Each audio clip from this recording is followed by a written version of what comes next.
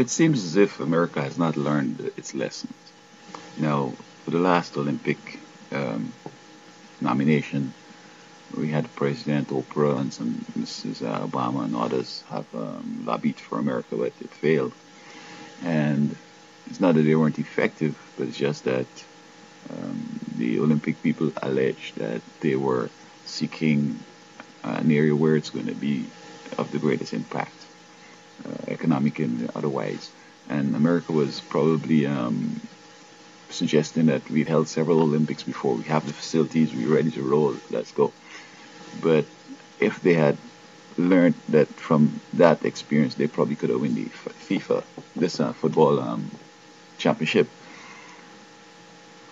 They're again saying that this is the stadium that was built for the last one in the 90s, and how we have all these people going to tourists and all that and come in and so on.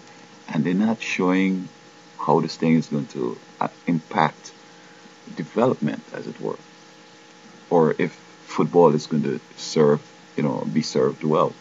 And I probably think that I think if they'd probably argue that football is catching on, soccer is catching on. It's not where it should be, but we think that FIFA is going to take it to the next level. And we have one of the largest markets, and if football takes off here, football is going to become, just as equal to maybe soccer. I'm getting mixed up with football and soccer.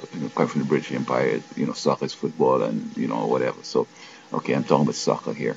So, if that show that, it's going to take off and come equal to football and basketball and so on, maybe, and then show that we have some areas of America that need development and that we're going to build new facilities in these areas.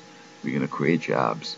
We're going to create excitement in rural areas and in other areas and so on and so forth. Then I probably think they would have had a chance. So you just can't go out again saying that we have all these resources, we're the richest country in the world, and we deserve this because we're looking good and handsome and pretty and so on. Okay? So this is the lesson that came out of the last Olympic competition, that they're looking for areas where it's going to improve things. Now they're saying going to the Middle East, to QATAR, and perhaps, this and that or whatever, but we still have places here that could have competed with QATAR.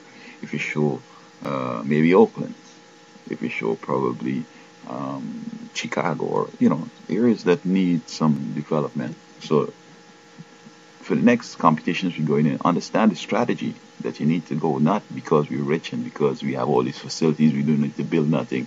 It's not going to work.